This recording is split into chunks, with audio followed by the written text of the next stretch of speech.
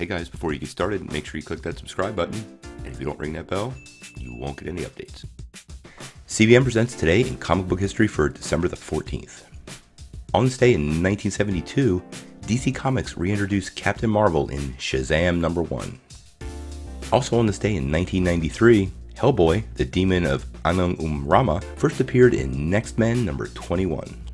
In the official-unofficial DC calendar, today is the birthday of Vakk, also known as Color Kid of the Legion of Substitute Heroes. And celebrating birthdays today, Jack Cole, the creator of Plasticman, and comic book artist and writer John Cassaday, best known for his work on Astonishing X-Men and Captain America.